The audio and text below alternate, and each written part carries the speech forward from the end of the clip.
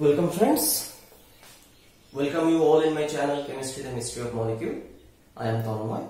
So today we will discuss a question which came in GATE 2008. It's a hydroboration related question, so we'll discuss it. Generally it is true that right now such type of easy question will not come, it is true. But the learning or the message obtained from such type of reaction will be useful to solve a question, because generally they put multiple reaction at a particular question. So such type of reaction could be a part of that multiple steps. Okay, so let's start. Initially I will explain everything in details, and at the end I will explain you about the tricks how to solve this question within a minute. So I request you, please pause the video at this moment and you try by yourself. After that I will explain. Okay, I expected that you have paused the video and tried. So let's start the explanation. So you can see this is a hydroboration oxidation. This is a hydroboration oxidation. Hydroboration and oxidation.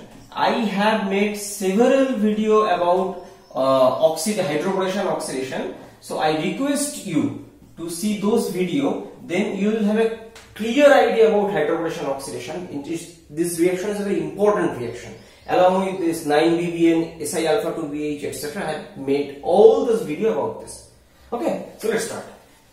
So what happens when this molecule, this methylcyclohexene attached with BH3? So BH3 is obtained from B2H6 dimer. Okay, this is BH3, and we know that here the hydrogen will attach that carbon which is poorer in hydrogen, because this hydrogen is delta minus, and according to Markovnikov's rule, the negative part of the addendum will attach to that carbon which is poorer in hydrogen. Okay, so here the hydride will get attached here. So if hydride get attached here, then this is it's a hydride and this is methyl. Right now we are not sure that which stereoisomer will be produced, and this is B. Actually it is better to write Br2, because this 3 hydride will attach to 3 alkyl. This boron will be attached to 3 alkyl. That's why I am writing this Br2. Just we will focus only one, then you will understand the rest. Now, the important message is boron hydrogen addition happens through a 4-member transition state, and this is a syn addition. So point is 4-member TS and syn addition.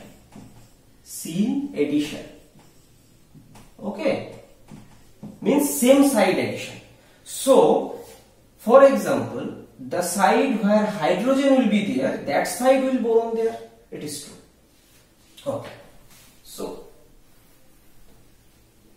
what will happen after that? What will happen? It will undergo oxidation in presence of alkaline hydrogen peroxide. Actually, what is the reagent? That is hydrogen peroxide anion will be produced in presence of alkali, and that will attach first with this boron, and secondly migration will happen from this to this. So ultimately what will be produced? Ultimately it will produce this methyl, this hydrogen and oxygen boron, and for here I am also OR. Same thing happens for this two also. OR. Now in presence of alkali, this bond will hydrolyze, because alkali will go and attack boron, and in this way this will come out and produce alcohol. Means it will abstract proton from the solvent molecule and it produce alcohol. So this is the overall mechanism for hydroboration. And in a brief, in details, you check my video. Now, from this mechanism, we can conclude that this will not happen, 1 point. And as we know that the boron prefers to attach on the less hindered side, so this will not happen. And from here also, this will not happen. So the confusion is this and this.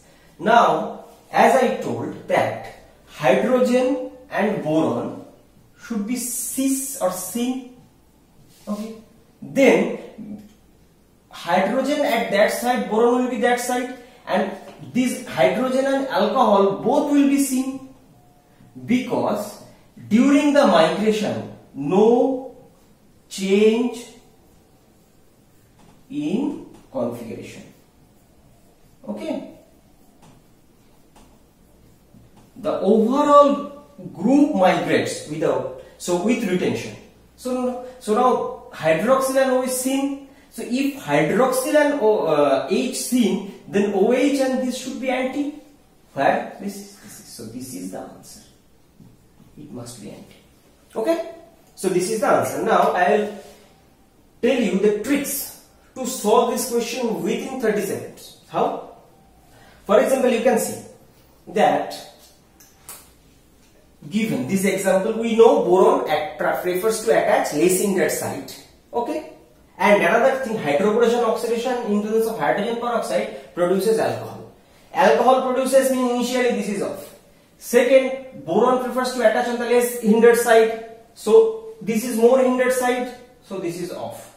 Now the main confusion arises between this and this. And we know that hydroboration is a syn addition. So syn addition means, and ultimately that where boron is attached, similarly oxygen will attach, means alcohol.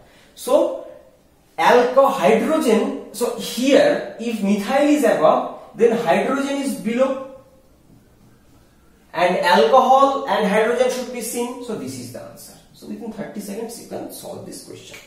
Okay. Okay, fine. So this is the end of video. I will give you some comment about this. Sometimes you may have confusion.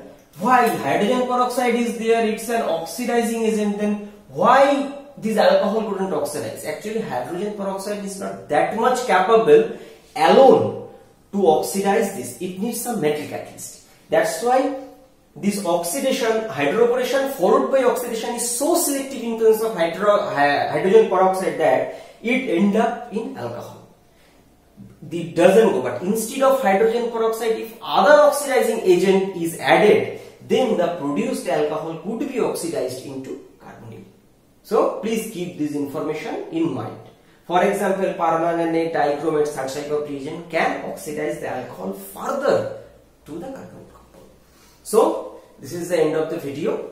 If you like my teaching, please like my videos and subscribe my channel Chemistry the Mystery of Molecule, and press the bell icon to get the notification of every single video, and please share this video among your friends that many people could get benefit from my effort.